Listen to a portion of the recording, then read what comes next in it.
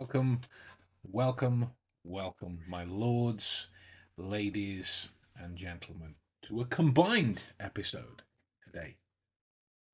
This is a combined version of the Monographs Lives that we do for the networks and the Deductionist podcast, where both audiences are now allowed to meet. I thought I would basically share one of the episodes that we do in the network on a weekly basis that are dedicated to the chapters of the monographs in turn for us to be able to look at and build upon from there. So we are up to the Hounds in Monographs 1 at the minute, which is oh, good evening, Paolo. Good evening, sir.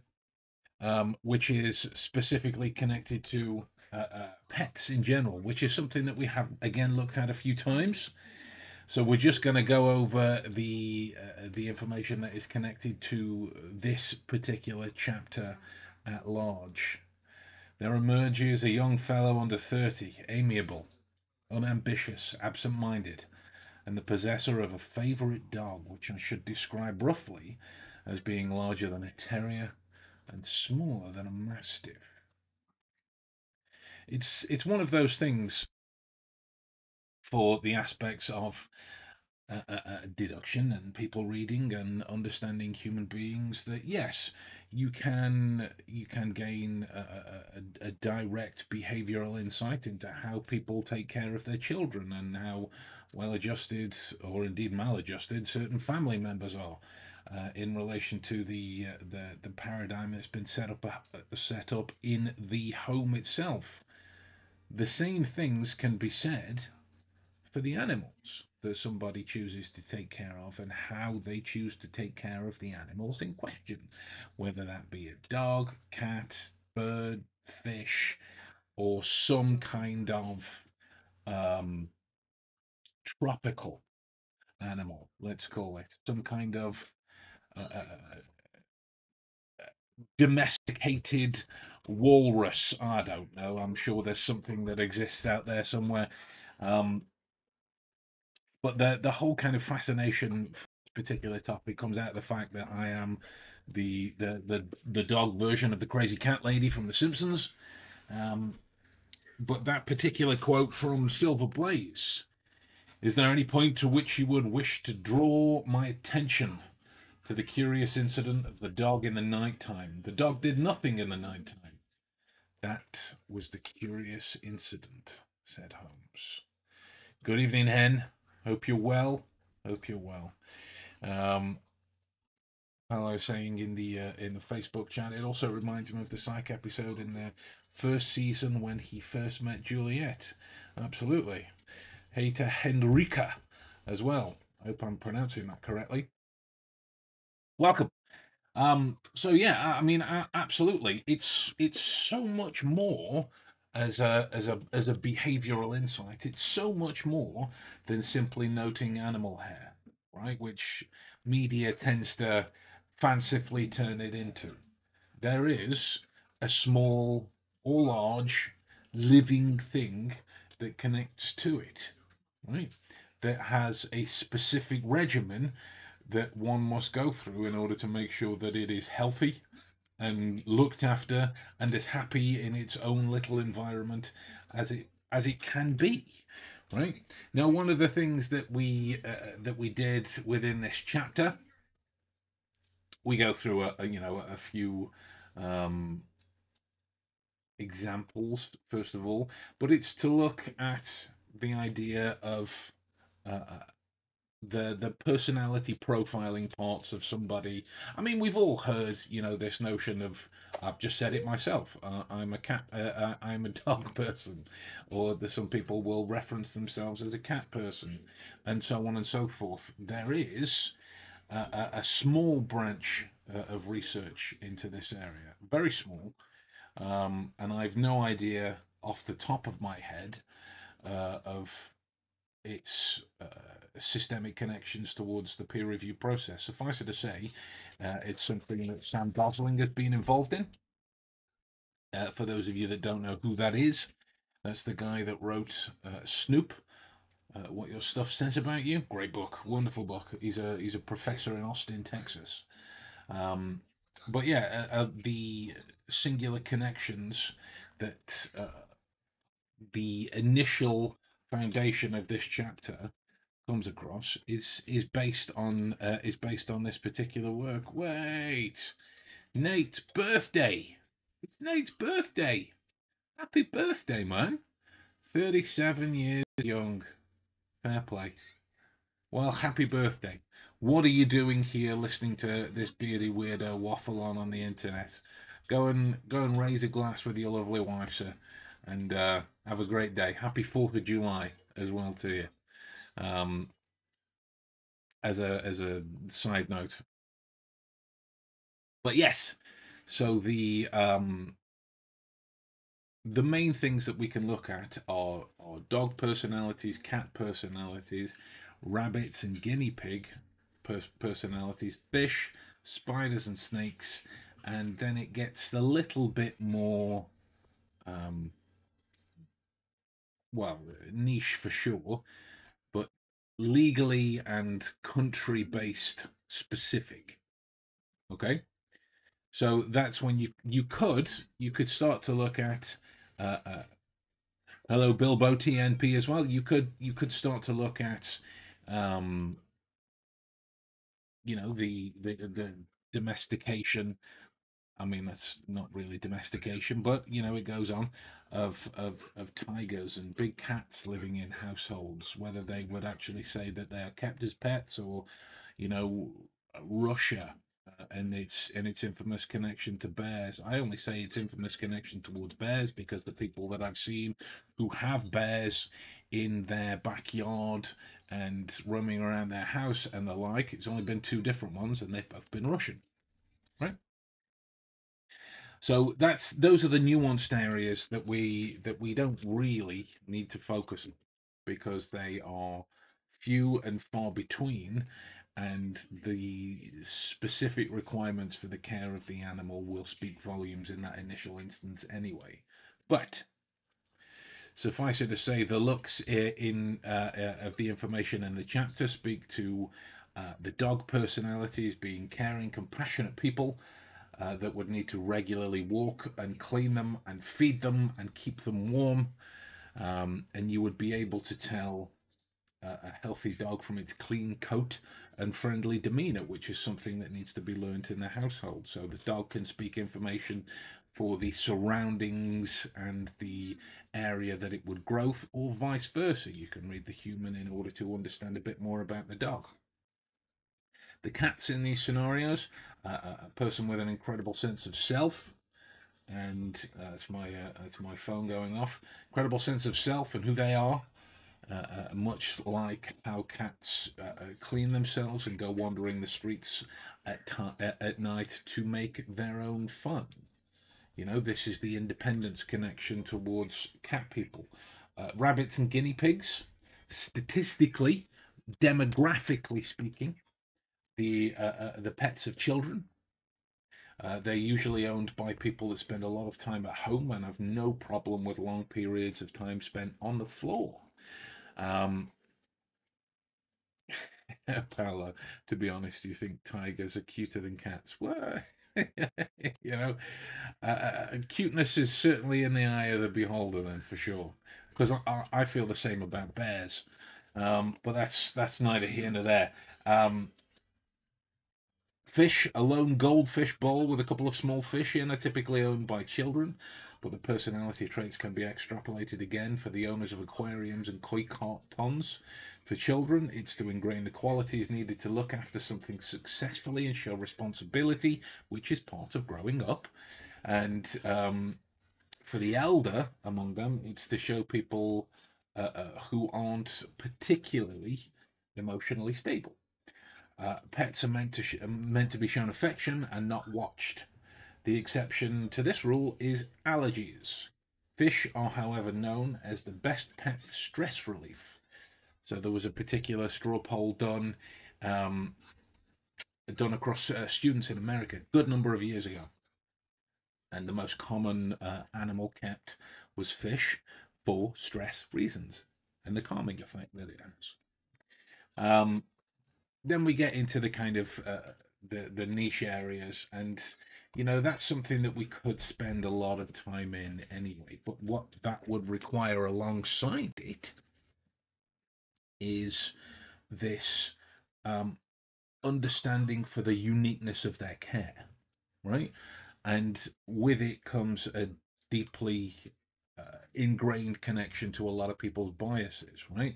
Because I know a good number of people that have owned or do own at this moment spiders, right?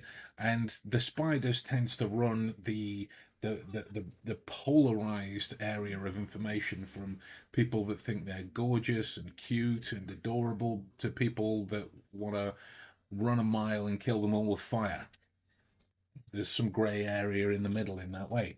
So normally when somebody says that they keep spiders, regardless of the reason, it tends to bring out these kind of polarizing qualities, which if you are, a cat person, you might have particularly strong feelings about, a fish because your cat has tried to get in the fish tank so often. If you're a dog person, you might have particularly strong feelings about cats, and so on and so forth. These biases run in connection towards the other areas. So as much as it can be revealing about the individual, it's also revealing about the self.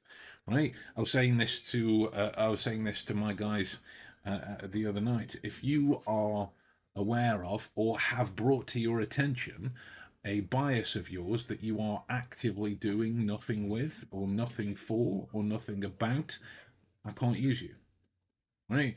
Because you are actively acknowledging then that there is a short sightedness to your ability to reason, critically think, observe, whatever synonym you want to use, and you're choosing to do nothing about it. I can't use you then, right? If you are okay to have biases, as we all are, awesome. That's fabulous. It doesn't belong within the specific work that we do, right? It doesn't belong there because you're not fit really to judge the worth of information until it's been properly explored. And you can't properly explore it if it's through the lens of a bias, right? So this is why when it comes to the particular tropical side of owning animals, spiders, lizards, that type of thing, the statistically uncommon, you are better served in looking at the specificities for the care, right, than you are the indulging of any particular behavioral bias that you might have, right? You can certainly look at the commonalities of experience in terms of the demographic states of what kind of people usually own snakes and why, outside of a zoo or some kind of terrarium that they would live. Hey, Jennifer's here. That they would live in. When I hear cat people, the only thing I think of is Malcolm McDowell. Nice. Right? So these are the things that we would need to think of. Forgive me for being particularly uncouth, but uh, I'm working on some business as well in the meantime, and I need to keep my Signal app open. I need this information coming in at the same time. But there it is. I've never hid anything from you guys, and that's the end of it. So we then move into in the chapter the how to tell cat and dog people apart, right? Which is arguably the most common. It's arguably the most common in the Western society. So the initial sample survey that I've cited here is from a group of just under 5,000 people. It was recovered from presspetside.com to understand people's preferences on the two animals, just specifically the two. Right? And where it fell is 74% like dogs a lot and 41% favour cats. The other information that came out of it is it seems to be from this group of people who came from all walks of life, by the way, men, women, old, young, rich, working class, let's call it. But this is a good number of years ago now because it came out in the Monographs, right? Um, wow, I lost my. Here it is. Conversely, it's easier to hate cats over dogs, even if you have no particular preference over the two. Only 2% of the group hated dogs the most, possibly due to the nature of the animal in relation to care and the relationship that's then developed from it as a result. This study kind of made the argument that it's easier to develop a kind of pair bonded relationship with such an animal that relies on you than is an animal that doesn't. Right? We're not talking about the quality of the relationship or the specific nuances, whatever. It's just easier to develop because of the nature of the beast. In the same way that if you think of somebody that you disagreed with, you could still develop a relationship with them for sure. But it would be easier for you to develop a relationship with somebody that agreed with you. Right? This is the kind of trade-off in that way. And it's it tends to um incite the bias connection again. Like I was talking to a group of hypnotist friends of mine, and they've all been in the game for years. Collectively, I think it's over 100 years between them all. Um, if you add up all of their experience, um, and I simply said I've never experienced any value from it. None. I've never seen any value in hypnosis. And I specifically said it that way just to see where it would land in terms of who got what I was saying, who didn't get what I was saying, who were annoyed, who found it funny, that type of hook in the statement. And the second that I said it, the majority of them were inflamed because it's this area that they've developed most of their life from. And when I say inflamed, it didn't harm our relationship at all, but it was just that they momentarily took it as an affront before they kind of sat down and thought about it. And all I'm saying with that is I've never seen any value from it. Not that it doesn't have value, right? So when you look at the cat dog relationship, whether you're one side or the other, you're not saying that the animals themselves are whatever. You're saying that you have no specific connection to said animal in question, not that they don't carry that kind of quality. That is the open-ended statement of it, that you would need to fully explore your biases in order to properly get it. So here's the breakdown of the cat and the dog people from there. Dog people, according to Gosling's research, tend to have, and this is the important key. I'm not sure if that's axiomatically. No. This is of key importance. There we go. That's probably a more grammatically correct way of saying it. Um, Dog people tend to have higher sociability, are more extroverted and more agreeable, a la the Big Five Ocean personality principles. Slightly more conscientious in the sense of more self-discipline, conscientiousness from Ocean again, which is something that is needed to complete tasks and goals. They often have more conventional hobbies and interests. And it sounds cliche to say, but dog people are often the ones who go for the 2.4 kids, the house, the marriage, that type of thing. So, what do you think then cat people are by default if cats and dogs are considered domestic opposites? The information purports to connect to the slightly more neurotic tendencies within Ocean, not the connotations around the word within the personality principles of neuroticism. However, they are slightly more open than dog people.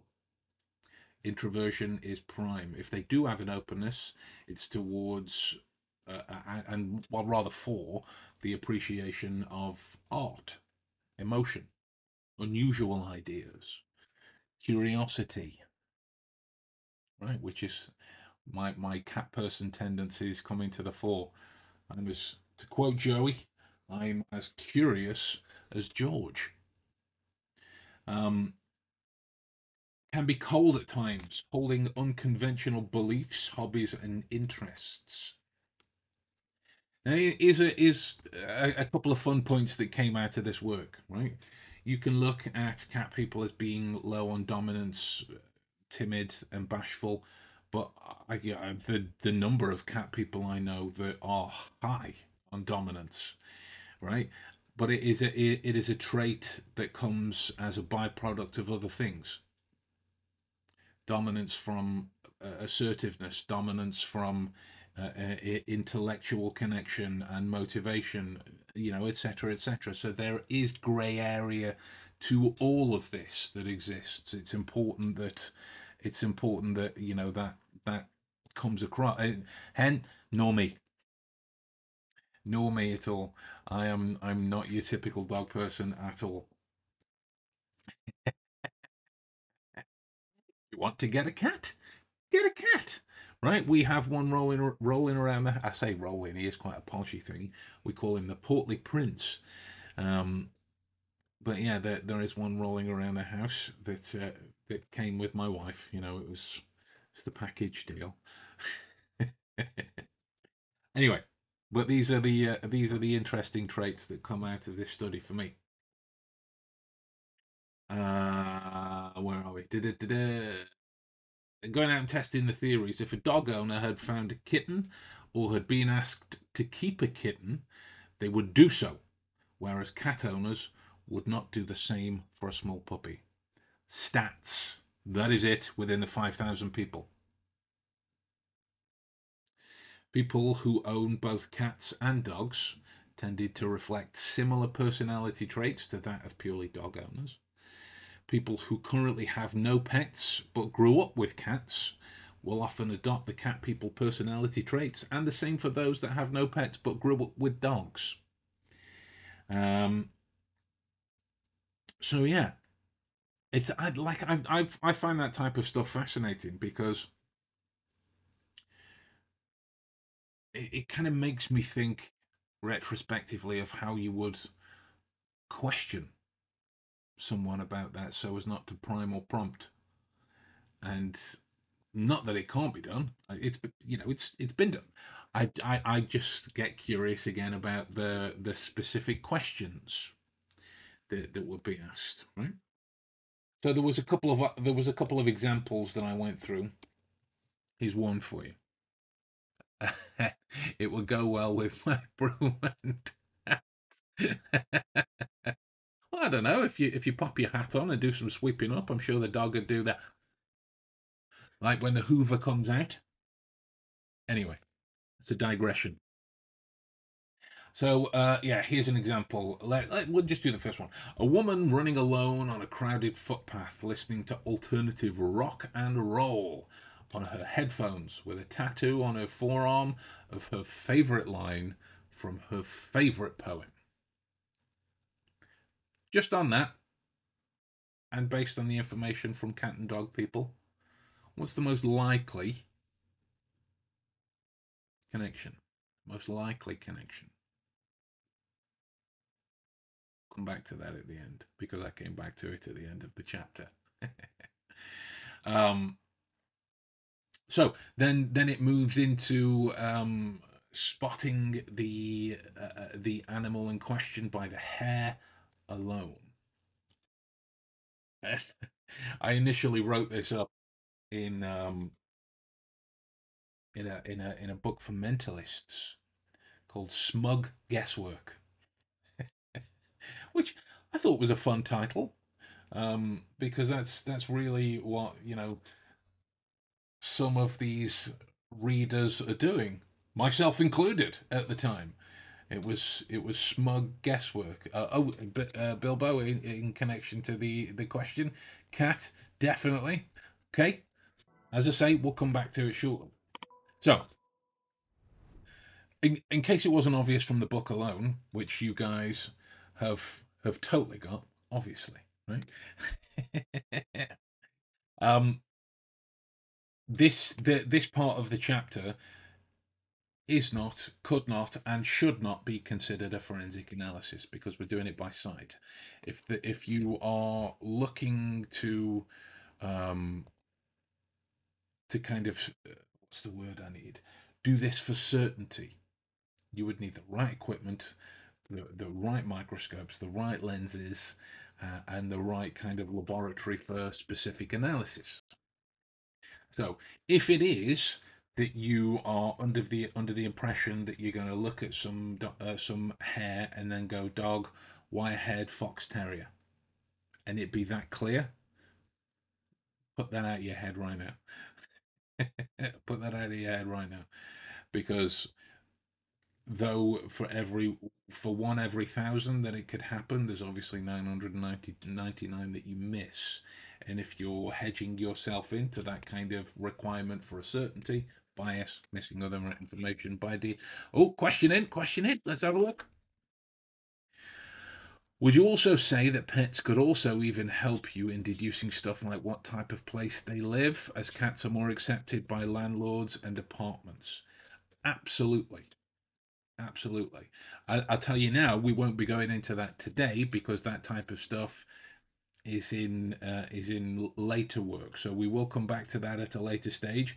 But as we're sticking specifically to the monographs itself, as in the first iteration, we're just going through the stuff in the chapter, right? But you're absolutely right. You're absolutely right. The more knowledge that you can bring to the area that you're in terms of the housing and the frequency of each relative to the areas that animals could be walked. I realize an animal can be walked everywhere, but the requirement to have a field or an open area or a park within like walking distance or a short drive from the house where somebody lives in order to have a dog, this is a consideration anyway. So my dog's wandering around here. Lex, come on, up here, sweet pea. You can't come up and say hello. There's not enough room under the table for you. There isn't. Don't climb. You don't do that either. I'm in the middle of a stream. Are you gonna have a seat? Drop it like it's hot. Go on. Go on. Sorry, I didn't mean to get quite so involved in a conversation with my dog. But right there is a set of guiding lights that we can look at um, with hair and in terms of its rigidity and the bulb that's connected to it. Right, its rigidity and the bulb, which is the base. If you were to pull the hand out, it's because I've just looked at a comment from you, hen. There you go. You're on my mind already. If you were to just pull the hair out singularly, the bulb is what connects it to the bottom. Ha ha ha! Teetering on smut. No. Hey, Miss Riffraff's here. Good evening. Um, just call me hen. At the moment, the only pets in my home are two rabbits that are actually my sons. See, there you go. But they like me better. Well, who wouldn't? Right? Who wouldn't? I like it. And Miss Riffraff, good evening. Welcome. It's nice to see you. Kind of. I know it's just a profile picture on the screen, but there we are. Anyway, what I would like to say, we could go into the details and I could describe it to you, these kinds of unique changes, and it's not some kind of stupid ploy for you to buy the book if you don't have it, but I would be doing you a disservice. It would require this and me talking about it and describing it. It won't help you. It won't translate through a podcast. It won't. Right? You could if you don't want to buy the monographs, you could buy some forensic books on the topic itself. There are many, and you'll get detailed photographs and images that have been taken under a microscope so you can see it. So There are ways that we can separate this kind of information out through dogs, cats, and the smaller of animals like rabbits, like guinea pigs, like mice, like rats, these types of things. But obviously, with the mice and the rats and the guinea pig, the transference elements, a la Locard's principle, they become less and less so because they're finer, and the interactive qualities of the animal with a person are statistically less common. So get the book is what I'm saying. If you want the breakdown, I'm not going to go into it here. It's a disservice for you and would do nothing other than waste your valuable time. And for the folks in the UK, I'm trying to do my best, Bill Pullman. Today we celebrate our Independence Day. Just less aliens and lasers. Kind of significant, right?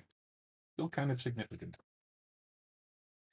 Um, so my fellow British amigos, I hope you managed to stick the knife into the Tory bastards in whichever way you felt like doing it, whether it's Count Binface or whatever.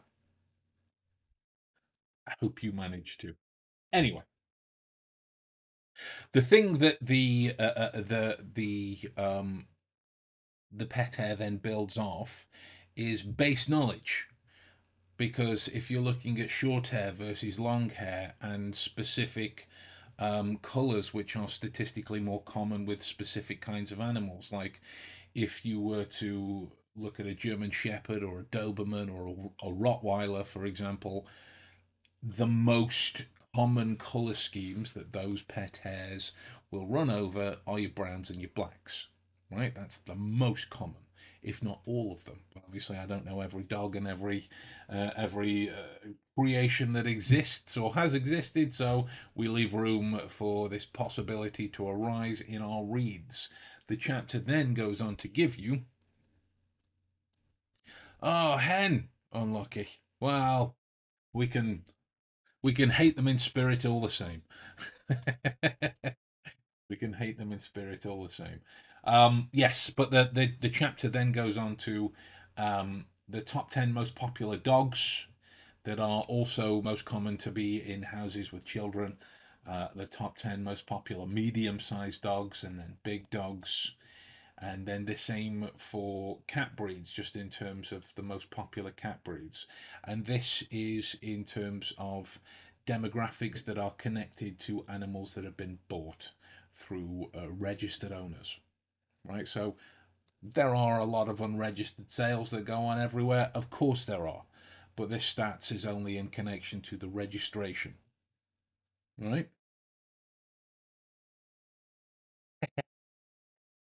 I got my Guy Fawkes costume out of the attic just in case.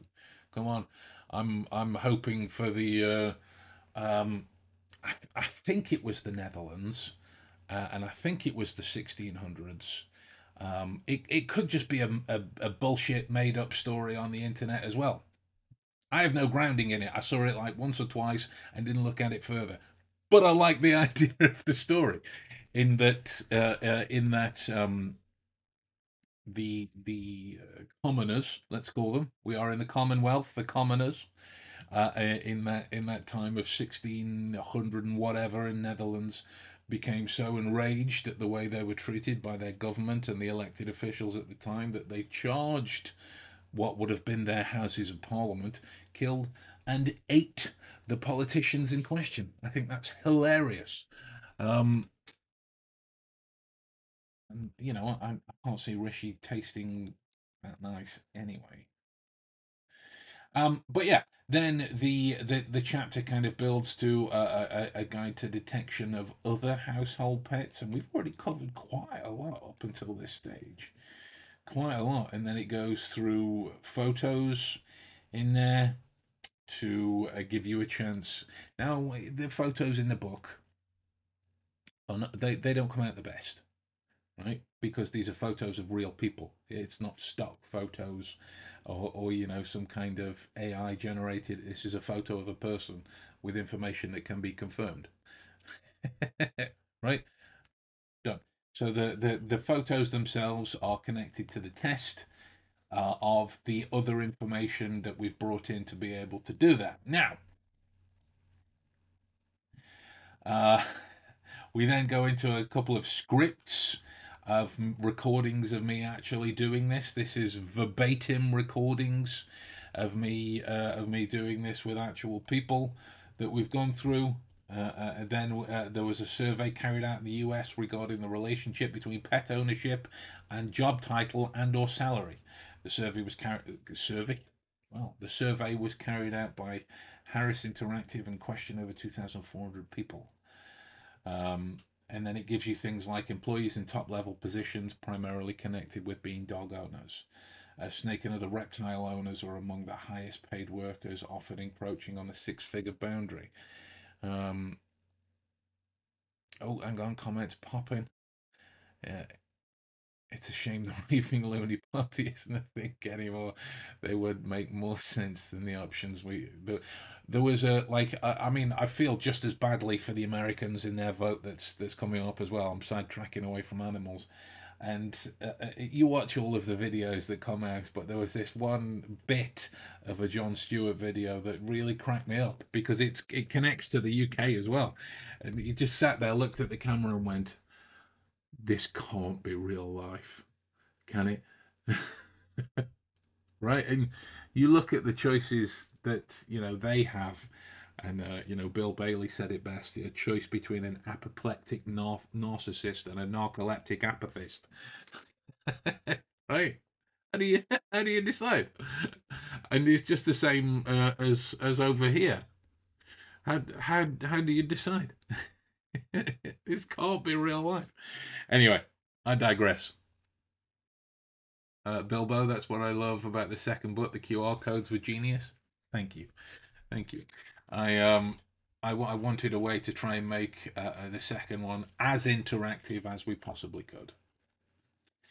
And then yeah, so the chapter then ends with the answers to the test, of which a woman running alone on a crowded footpath listening to alternative rock on her headphones with a tattoo on her forearm of her favourite line from her favourite poem was indeed a cat person. So there we go, folks. We've done another look here. Sorry, Paolo, missed your comment, sir. For some reason, this reminded me of the albine bear that was misidentified as a polar bear and taken to the Arctic.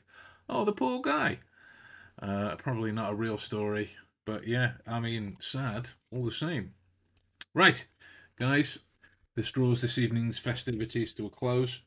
I'm going to go and eat some food because I am hungry. What other reason to eat some food, right? With that in mind, I'm going to love you and leave you, and I shall see you again next time for another one. Have fun. Bye.